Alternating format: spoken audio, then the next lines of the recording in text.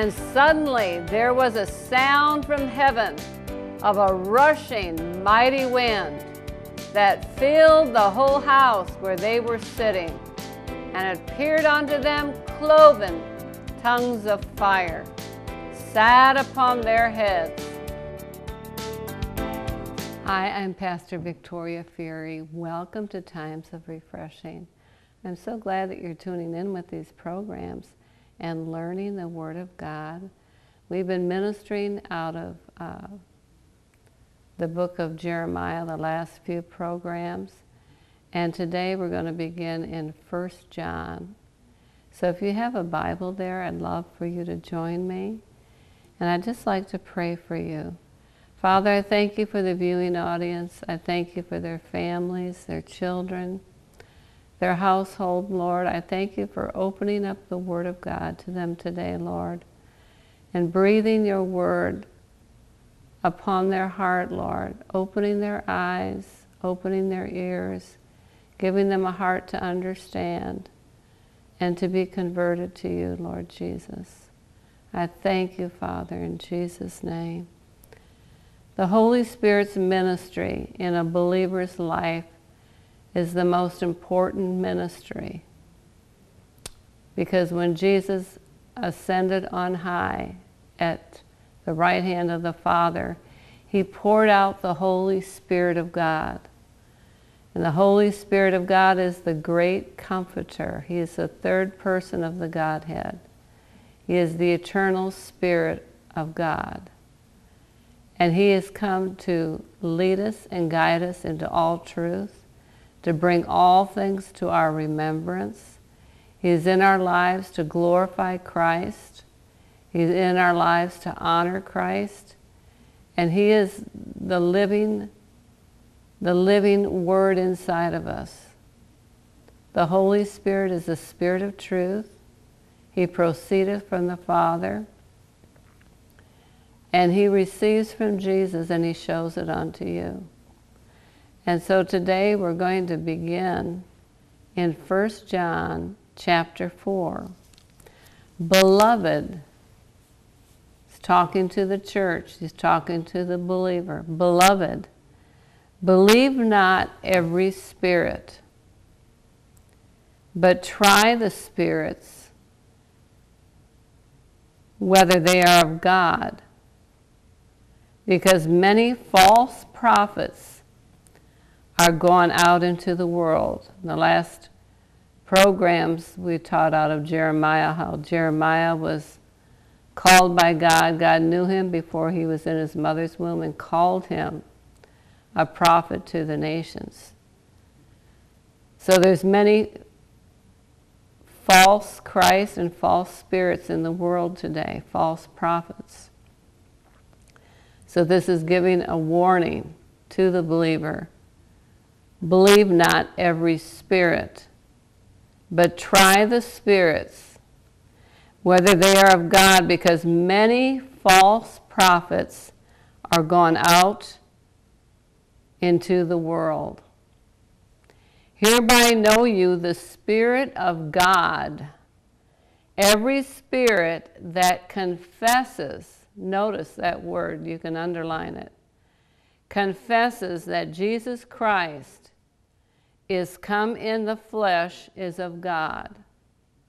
And we learned throughout the year that in the beginning was the Word was with God, and the Word was God. The same was in the beginning with God. John 1:14, the Gospel of John 1:14, and the Word was made flesh and dwelt among us, and we beheld his glory, the glory of the only begotten of the Father, full of grace and truth. Begotten is not created. Jesus Christ, our Savior and King, was before Abraham. He was before the foundations of the earth. He always existed. So the Father, Son, and Holy Spirit share the eternal same nature, and that nature is a divine nature. And so if you go to verse 2 of 1 John chapter 4, hereby know we the Spirit of God, every spirit that confesses that Jesus Christ is come in the flesh is of God. So the Bible talks about in 1 Timothy, without controversy, great is the mystery of godliness. God was manifested in the flesh, justified in the Spirit, seen of angels, preached to the Gentile nations. He was 100% God and 100% man. God was manifested in the flesh. Verse 3, and every spirit that confesses not that Jesus Christ is come in the flesh is not of God. And this is that spirit of Antichrist, whereof you have heard that it should come, and even now already is it in the world. So the spirit of Antichrist is against Jesus Christ. It's against his deity. It's against his lordship. And the Antichrist spirit that rules over people is a spirit of darkness. He's the prince and the power of the air that works in the sons of disobedience. The Bible says that he blinds the mind and the heart of those that don't believe the gospel. Because the gospel is the good news, how God anointed Jesus of Nazareth with the Holy Ghost and power, who went about doing good, healing all that were oppressed of the devil, because God was with him. God was with him. Jesus said, if you see me, you've seen my Father. Jesus was the expressed image of his Father. Verse 4 of 1 John chapter 4. You are of God, little children, and have overcome them, because greater is he that is in you than he that is in the world. When the Spirit of God's Son comes in you, when you have received him, you're born of his Spirit, justified by the blood of Christ. He imputes his righteousness to those who believe. The desires of God come inside you. A hunger and desire to know the Lord is inside you. He put a new nature in the inside you. He put a new heart on the inside you, that he writes his word upon the tablets of your heart and in your mind. So it's saying here, we are of God, little children, have overcome them, because greater is he that's in you than he that's in the world. He that's in the world is the enemy, the devil. Jesus called him a liar, the father of lies, the thief who comes to steal, kill, and destroy.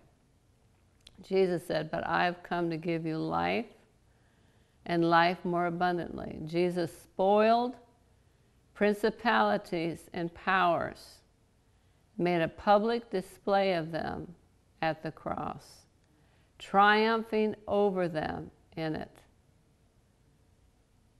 So when he spoiled them, he removed his power. The devil has no power. All power has been given unto Jesus in the heavens and the earth. All power belongs unto God. The devil will be in the lake of fire. Hell is created for the devil and his angels. The time of when the enemy is in hell, when God has conquered everything on this earth, that every enemy is under his footstool. And death is swallowed up in victory. See, Jesus, according to Hebrews, he tasted death for every person. And he destroyed him, that is the devil, who had the power of death. And how did he destroy him?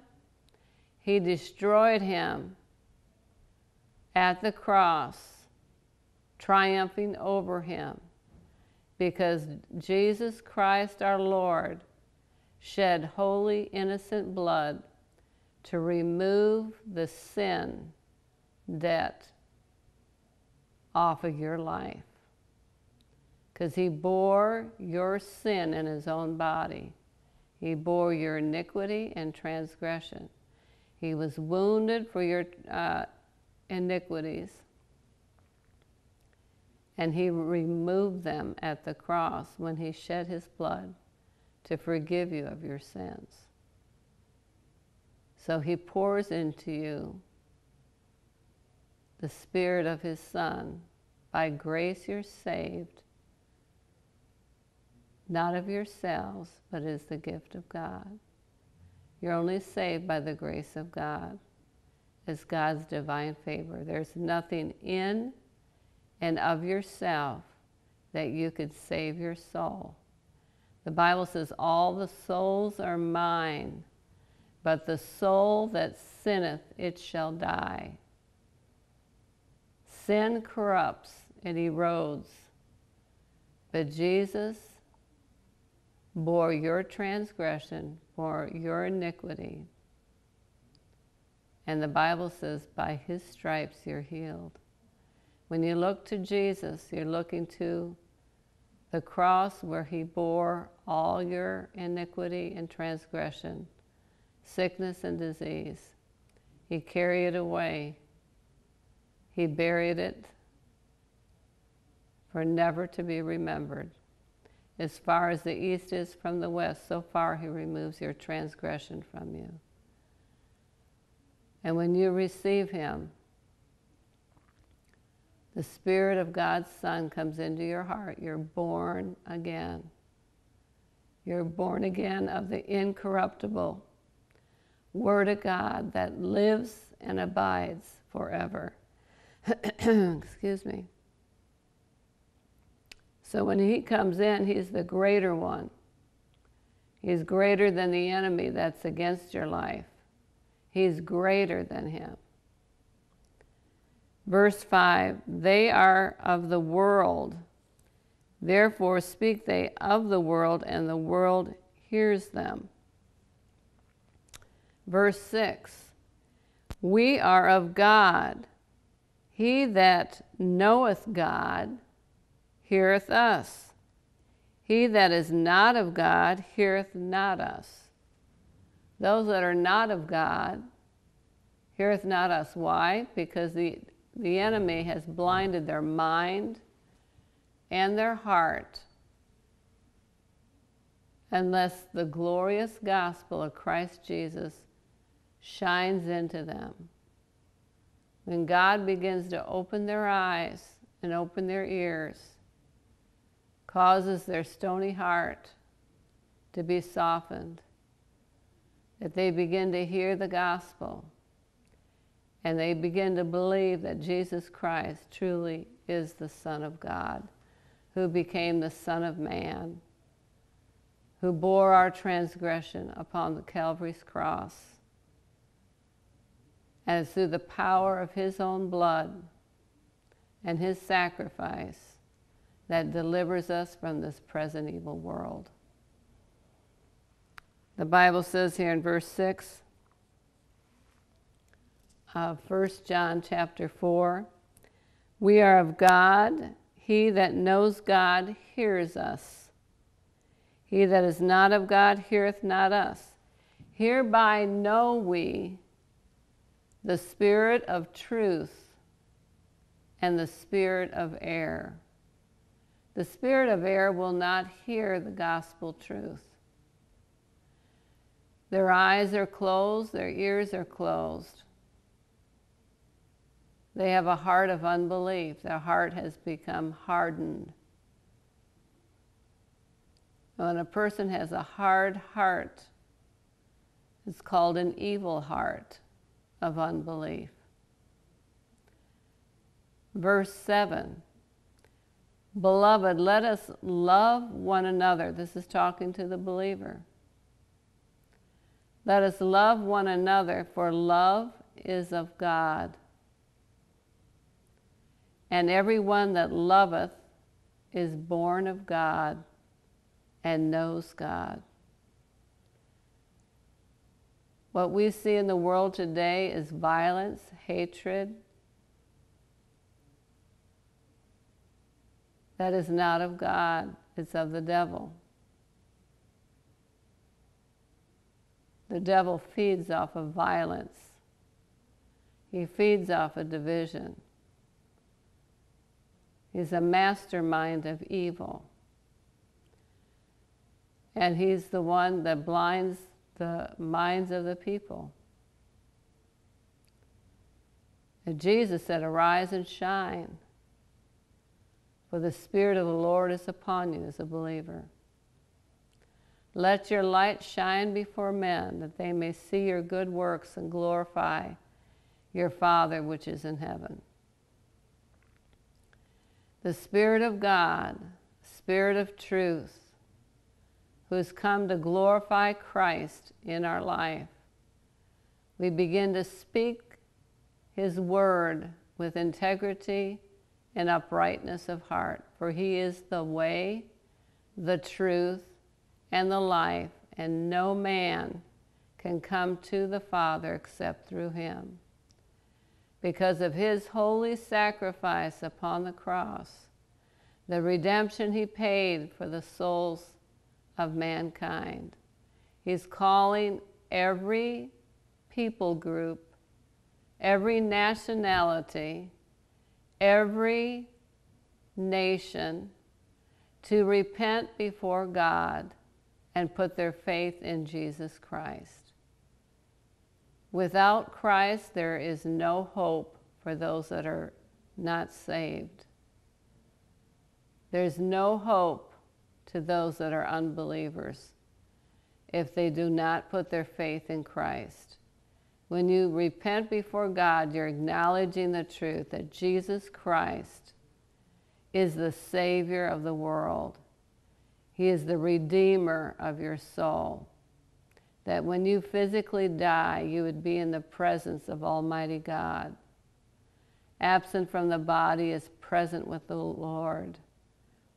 But if you rejected Jesus Christ in this lifetime, rejected His sacrifice that forgave you of your sins, rejected Him and rejected the resurrection of Christ, it's eternal damnation. If you believe in a false prophet that is against Jesus Christ, you're believing a lie. If you died, you would be eternally lost in hell. Eternal life wouldn't be in your spirit. It's so important to know the truth. Jesus said, you will know the truth, and the truth will make you free. There's no freedom in a lie. There's no liberty and freedom in a lie. People that live a lie live in bondage and enslavement to their own sin nature. And that sin nature separates you from God. But Jesus came to bring new life in you. If you repent today, there's many watching, and you've been a non-believer for a long time. When you're hearing the gospel for the first time, this is the day of salvation. Harden not your heart. Jesus came into this world to save sinners. He came into this world to save us from our sins. The eternal Spirit of Christ can enter your heart today as you believe on the Lord Jesus Christ. You'll be gloriously saved. We're going to still stay in 1 John chapter 4. Verse 8. He that loveth not knoweth not God, for God is love. So you see the world, hatred, violence, maliciousness, they don't know God. God is not in their thoughts. The Bible says there's none righteous, no, not one. And all unrighteousness is sin. Verse 9, in this was manifested the love of God toward us, because that God sent his only begotten. Notice the word begotten. Begotten is not created. A created being cannot save your soul. Jesus came forth from the Father into this world, born of a virgin, born under the law, to redeem those that were under the law. God sent his only begotten Son into the world that we might live through him. How do we live through him? By believing in him and receiving him, being born of his Spirit. A brand new birth comes inside of your spirit. You're no longer alienated from God, but he calls you sons. Verse 10, wherein is love? Not that we loved God, but that he loved us and sent his Son to be the propitiation for our sins. He took your place. He actually delivered you as a believer from the wrath of God. Because the wrath of God abides on the unbeliever. And when a person repents and looks to the Lord Jesus, believes in their heart that Jesus Christ truly is the Son of God, who became the Son of Man and took on human flesh, was the holy sacrifice that delivered your life from destruction. The only way you can be reconciled to God is through the death of Jesus Christ. It's not going to come any other way. It's going to come through him, and that came upon the cross of Calvary. Verse 11, beloved, if God so loved us, we ought also to love one another. Verse 12, no man has seen God at any time. If we love one another, God dwells in us, and his love is perfected in us. That's the greatest commandment that God gave, is to love the Lord thy God with all thy heart, soul, mind, and strength, to love thy neighbor as thyself. In the world, you don't see people loving their neighbor as themselves. You see backbiting, you see killing, you see destruction. You see people bowing down to graven images, false gods. It's all idolatry. It's all an abomination before God. If we love one another, verse 12, God dwells in us, and his love is perfected in us. Do you know, it speaks in the Word of God in the book of Hebrews, I believe, that Jesus ever perfected you, talking about the believer, perfected you before the Father in himself. and how he perfected you was because of the sacrifice he made in your behalf. Verse 13, hereby know we that we dwell in him, and he in us, because he hath given us of his Spirit. That's how you know. Hereby know we that we are, hereby know we that we dwell in him, and he in us, because he's given us of his Spirit. And we have seen and do testify that the Father sent the Son to be the Savior of the world.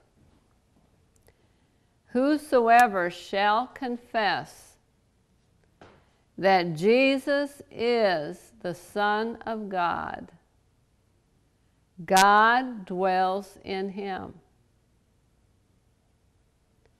and he in God. And we have known and believed the love that God hath to us.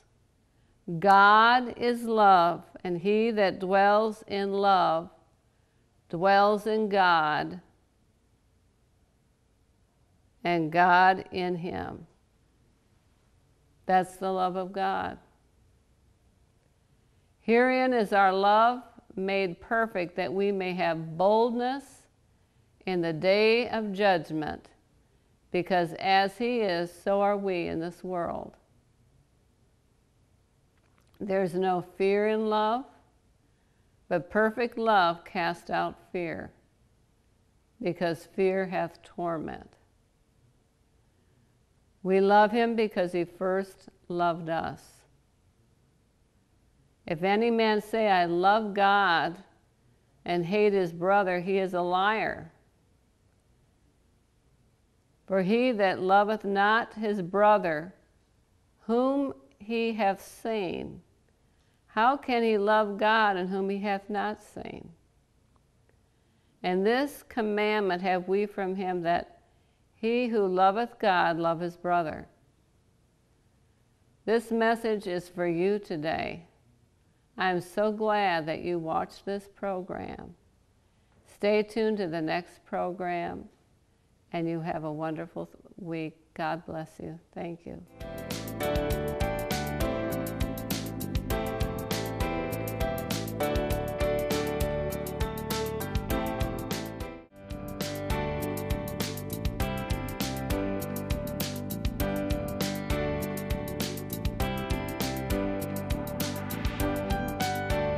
If you would like to buy a DVD of this program, please send $10 to KFXB-TV, 744 Main Street, Dubuque, Iowa, 52001. Please be sure to include the episode number on the screen.